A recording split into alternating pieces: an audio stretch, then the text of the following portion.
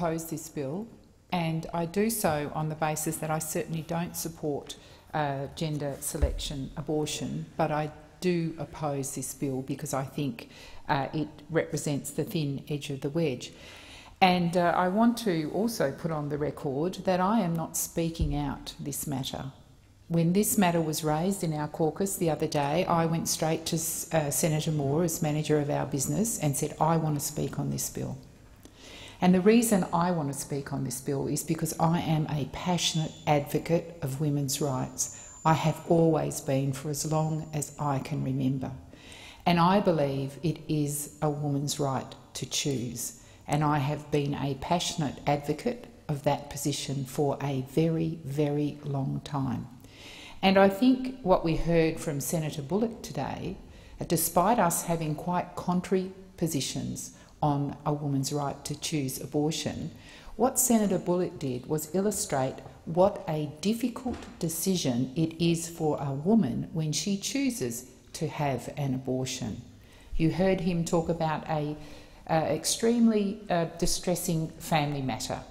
And it's not about the lovely 6-year-old niece he now has. It's about the choice women make at the time when they discover they're pregnant.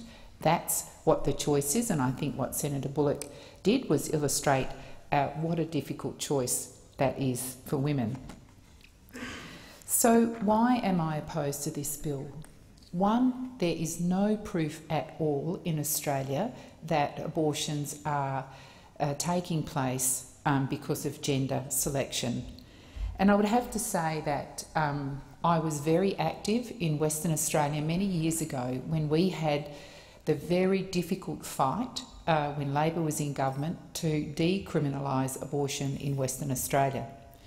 And the catalyst for that was when 2 doctors in a clinic in Rivervale were charged by the police under Western Australian laws for performing abortions in a clinic which was widely known, which was well used by women for breaking the West Australian law.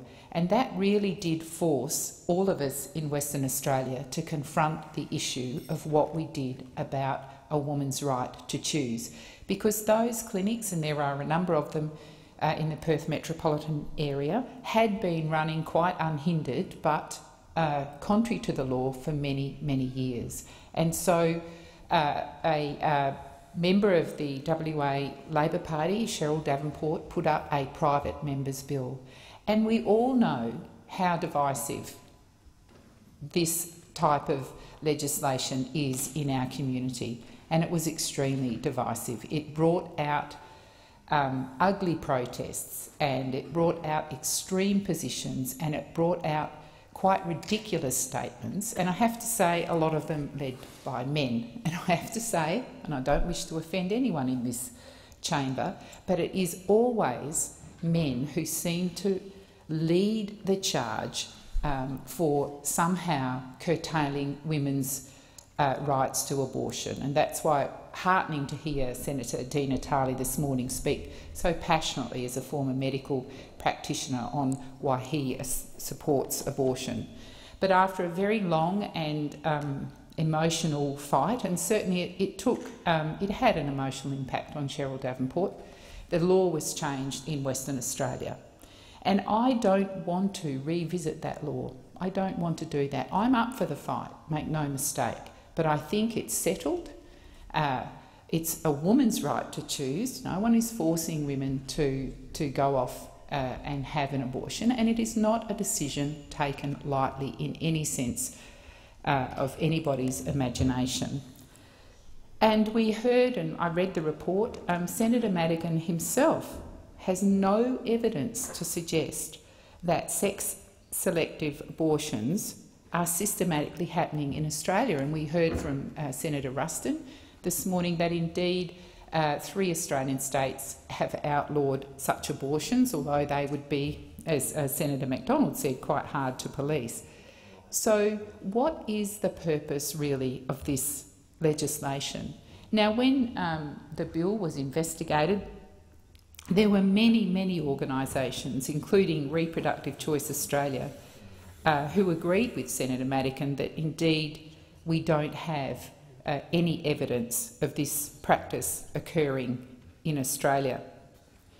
And many, many submitters, and people we should be mindful of when we make decisions about whether we support a bill, experts in these areas vehemently disagreed with the bill. So groups such as the Women's Health Victoria, the Public Health Association of Australia, the AMA, the Women's Centre for Health Matters, and then we get on to the civil liberties groups, the New South Wales Council for Civil Liberties, Children by Choice, Liberty Victoria, the Women's Abortion Action Campaign, Women's Legal Services, the New South Wales Women's Legal Services and the Reproductive Choice Australia. These are all groups who focus on this issue and have a very valid point of view.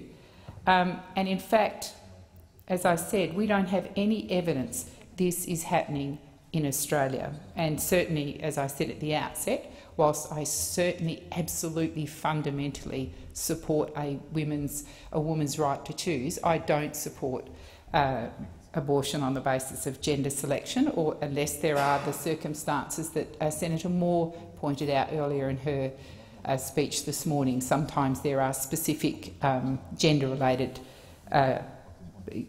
conditions that fetuses have, and parents may then make a choice to take an abortion on that basis.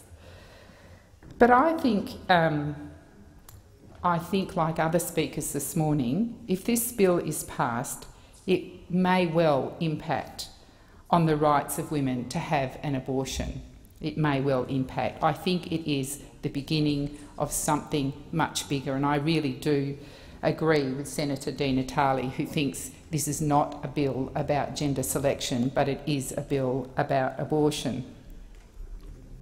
And as Senator Moore reminded us, abortion is a state issue. It's a state issue.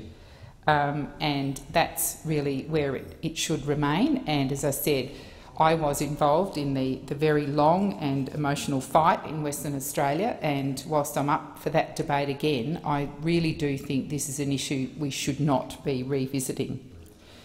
And recently Anne Summers wrote in relation to this bill, and she also agreed that there was no evidence to suggest that such abortions were being performed in Australia, and certainly there's no evidence of that.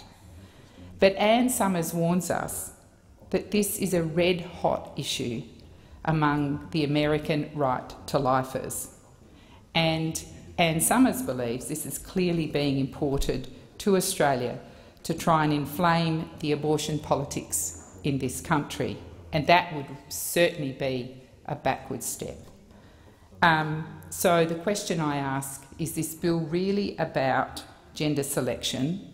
And if it is, then what's the evidence? Because by Senator Madigan's own admission, there isn't any, or is it really about abortion?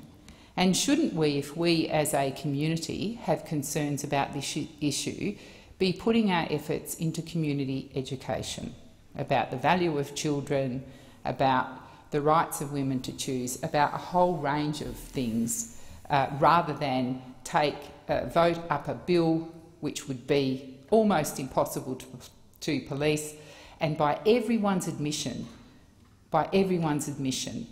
has really no bearing on what's happening here in Australia. If there are concerns, let's get some community education happening. Let's not put a bill in place which really doesn't have any bearing at all. So, given there's no evidence of gender selection, I am inclined to think that it is about the broader issue of abortion. And we know that where restrictions on abortion start to creep in, they are often presented in a very rational way. You know, none of us this morning, nobody's advocated this morning for a broad sweep of abortion on the basis of gender selection. We all think that's an abhorrent thing to do. But I think this bill is really the thin edge of the wedge, and to present something as rational when it really isn't I think, begs a bigger question. So I think the issue here is that though the bill may sound reasonable enough, it's what it introduces and what follows on from that. And these bills are often crafted so that over time abortions become more difficult to access. So let's have a look at a practical application of this bill. If the bill was passed, is there then an additional set of questions a woman has to answer before she is granted the right to terminate her pregnancy? Would she have to undergo some kind of psychological testing? Would there be some criminal penalty if at a later stage it was found out that indeed an abortion was performed on the basis of gender? I mean, what is the practical application here? And how then does that get extended to impact on a woman's right to choose? Nobody's thought that through, and we don't know how it would work in practical terms. And I think that it is simply something that sounds reasonable, but over time it starts to impact and it starts to restrict how abortions are performed in this country. And why I say that is I've looked at what's happening in the US. And in the US, the abortion debate seems to come up every few years, and it's hotly contested. And we've seen in the US 22 states that have adopted much more restrictive practices. We've seen up to about 70 different restrictions on abortion limits, and on doctors, limits on doctors, limits on clinics, limits on medication, and limits around abortion and on the coverage. So that came from this kind of reasonable discussion that then starts to really impact on the rights of women. And that isn't something I don't think people in this place support. And I would hope that in 2014 we are not going to be going down that track. And of course, as Senator Moore reminded us, that the federal parliament doesn't have the power to regulate in this area. This is a matter for the states, and that's really where this matter should be best dealt with. And we know already in Australia that we have some restrictions, and in the US, in Texas, there's now an example of where abortion clinics, in order to operate, have to have access to hospitals, and we've seen many hospitals refuse that access. And I know in my own state of Western Australia, and indeed I've spoken about this matter in this place, we have had a public hospital in a low socio-economic area of Perth be contracted out to be privatised, to be run by the Catholic Church.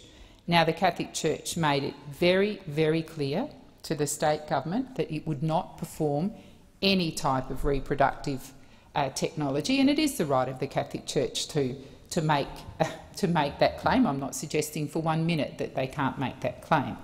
But the question then arises, should they be running our public hospital systems? And of course, what's now happened in Midland is we had a public hospital run by the state which performed the whole range of reproductive and family planning matters. So that meant abortions, vasectomies, all sorts of reproductive and family matters were performed at that hospital. Now they won't be performed by the new Catholic hospital. And so that's created a dilemma for the state. So imagine if an abortion clinic needed to refer a patient to that hospital, that Catholic hospital, that person would not be admitted. So we already have these types of unintended consequences happening in our country that are not anybody's intention, but it is what happens when we're not clear about what our public health agenda is. So let's get some certainty here about what we're doing. we can't support this bill because it does start to impinge on women's rights. And of course we've got to look at cost issues. If this bill was put in place and additional procedures have to be put in place, questionnaires, testing, psychological testing, does the cost start to increase? You know, what really are the practical implications of this bill? And we really haven't had a discussion about those sorts of things. And I think though that's really where my concern starts to creep in, we start to discriminate against women. And certainly I don't think anyone in this place would want to make it harder for low-income women in particular to be able to make those choices about their family and to take the really tough decision to have a termination, of course not on the basis of gender, but to simply exercise her rights. And we don't want to see a bill start to increase a woman's right to choose because she's got to somehow convince a psychologist or a doctor or a nurse that it's not a gender-based abortion. And there's certainly no protections around that. So I would hope that we can have rational and respectful debate in this place around this bill. As I said, as a feminist and a supporter of women's rights, I cannot support this bill for those reasons. I say again that I do not support the use of abortion on the basis of gender, but I think this bill today is really looking at a much bigger question. Let's leave abortion in the states where it properly belongs. If we use the government's rhetoric, they don't run abortion clinics, so therefore they shouldn't be supporting a bill that does just that, to put some control over what's happening. And it is a very personal decision. It's a decision between the woman and her family and the medical practitioner. And we as politicians and Parliament should not be interfering in that fundamental right. So I would urge people today to not support this bill.